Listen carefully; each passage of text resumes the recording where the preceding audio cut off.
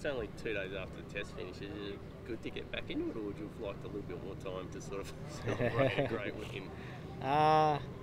Look, it is what it is. It's tough work. It is coming back from 5 days test match takes a bit out of the body, but we're still playing cricket. We love playing cricket, so just enjoying being out there and enjoying playing some more cricket.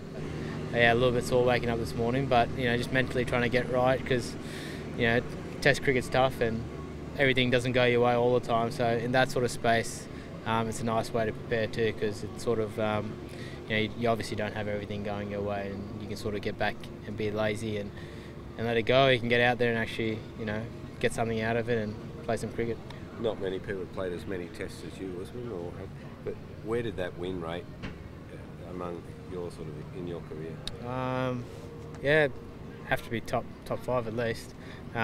Look, I've never won in England. I've played 3 test matches here in 2011. We didn't win, and obviously I think we won last time we were here. Yeah. It's never easy, and actually test victories in itself are never easy anywhere. But the way we played, the way Steve played throughout the test match, and the contributions that everyone had, and the way Lino and all the bowlers bowled in our last innings.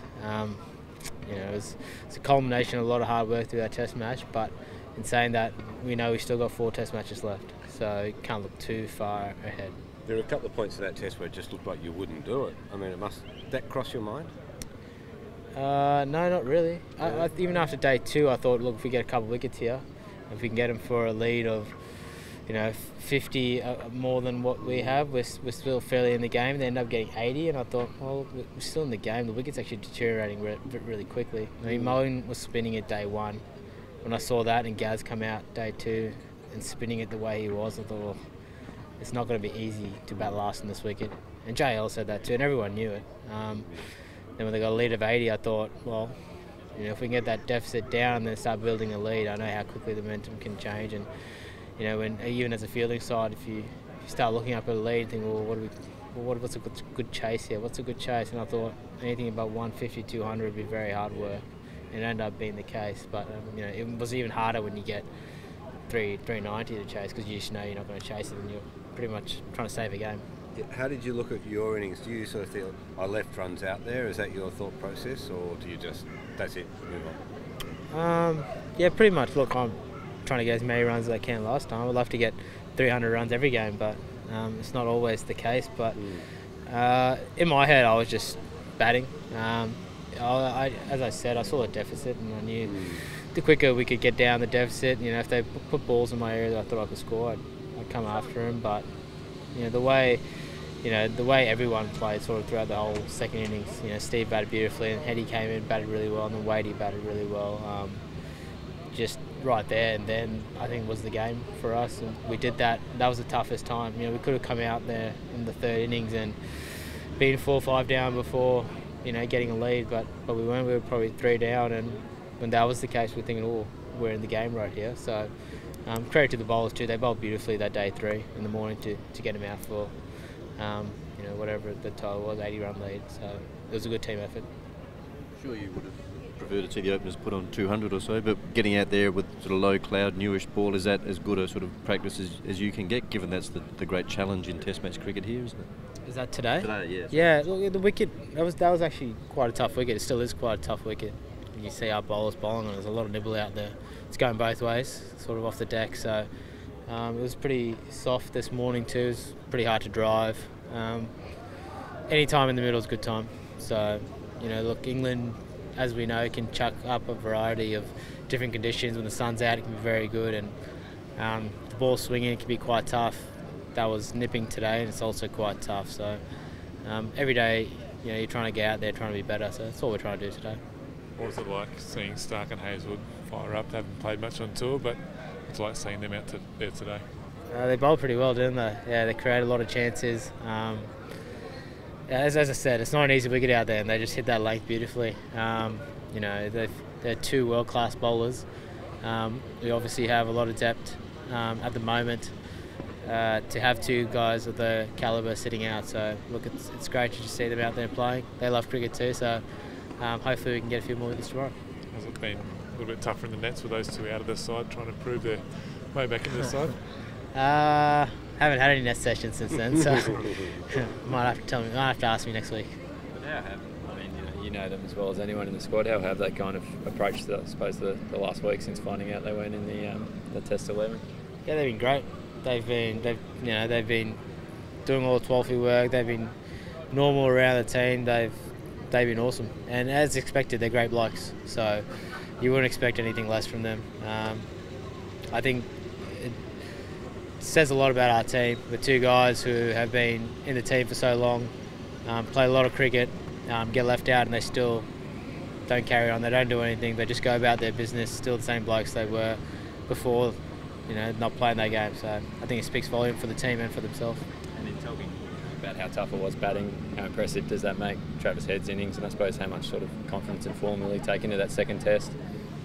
Yeah, he batted beautifully today. He looked, he's been batting well. I think he was batting well in the A stuff too, from all reports, and batted beautifully in the last Test match. Scoring runs is a habit, so you got to keep doing it. And, I think he's in a really good place right now, so hopefully he can keep doing it for the rest of the tour. And you just to ask about Smithy, what was it like watching Smithy do that? Because that was something else, wasn't it? I've seen him do it so often, to be honest. It's just like another day in the office. Well, he scored 25 Test hundreds, hasn't he? He has. He hadn't been off for a year, and they had a crowd jeering and all that. Been playing with him for a long time. I've seen him do that for a long time. He's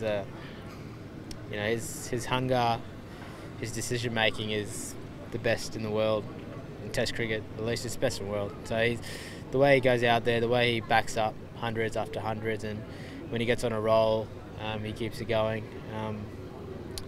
To come back first game the way he did was exceptional, and I think the team was just really stoked, really happy for him, and to get a win there too, it's just the icing on the cake. Usman, how different is batting number 3 in England compared to anywhere else in the world? So, what are you doing when the openers are out there? Is it almost like at times it's better you're not watching because you just want to go and just face what's coming at you? How different is it? It's not that different. We've all played in cricket in England a lot too. I have too, and all the other guys have too. The mindset is still pretty much the same. Every condition is different. What we got out here today was very different than what we had last game at Birmingham. The wicket was totally different. So you just got to get out there and assess it as quickly as possible. It's not like I'm not trying to watch balls. I'm trying to watch balls. Everyone's different the way they prepare. Some got a screen in front of them. Some just chill back watching, and some are not watching. Just what it is. Yeah. Usman, obviously England didn't have James Anderson for all but 4 or so overs of the first Test. Did you feel when you were batting, did that have an impact on how some of the other bowlers were approaching it, and I suppose the balance of the attack you were facing, and I guess the balance of an attack that you might face at Lords and go in the rest of the series? I can't really speak for the English bowlers, but he's a big loss. He's Jimmy Anderson. He's taken a gazillion wickets for England in Test match cricket, and done well for a long time. He's a big loss. Just like any time you lose a bowler, it's never easy for the side. But it's saying that the other bowlers I thought bowled pretty well. There's not much more to it. When you lose one of your frontline bowlers, it's a big loss. Cameron Bancroft had a sort of slightly disappointing Test, scoring scores of 8 and 7.